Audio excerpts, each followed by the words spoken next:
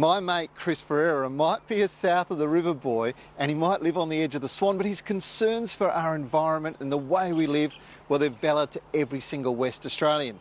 You see, if we want to hand down a beautiful, pristine environment to our children, to the next generation, we're going to have to learn how to use nutrients in our home gardens better so that we don't pollute our river systems.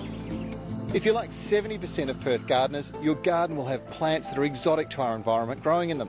And, well, they'll actually need a regular feed to look good. Well, we're going to need to use fertilisers developed for our unique environmental conditions, and those that have complex nutrients in the right amount that plants can use without excess making its way into our waterways.